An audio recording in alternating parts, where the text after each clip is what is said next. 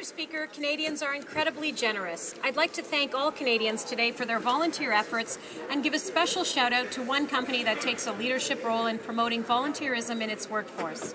Each year through TELUS's annual Days of Giving, employees give of their hearts and hands to make a meaningful and lasting difference in the communities where they live, work and serve.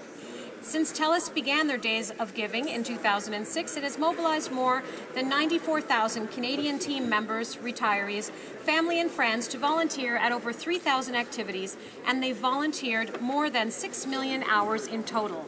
TELUS's team is making a meaningful social impact in communities across Canada.